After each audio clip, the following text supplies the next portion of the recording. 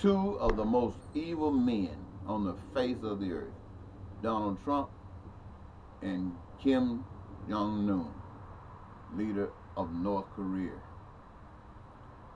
Two of the biggest liars on the face of the earth had a meeting, talk smack before the meeting, go into the meeting, come out buddies, friends. Donald Trump have a press conference. Everything came out of his mouth was a lie. Couldn't you see his lips quivering? Everything that was written on a piece of paper was a lie, designed to fool the people of America and the people of North Korea.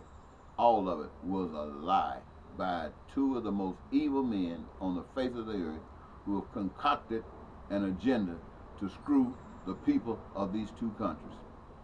And nobody in America believes anything that lying Trump has said, except those who want him to be telling the truth. In other words, those who are as much filled with hate and evil as he is. So let me say it again. They are two of the most evil men on the face of the earth. And everything that came out of that meeting that they engaged in, whether spoken or written, is nothing but a lie set up to deceive the people of America and the people of North Korea. Now you better believe it. Or if you don't believe it, you better act like you believe it. And if you do believe it, you better not give that joker 1 inch.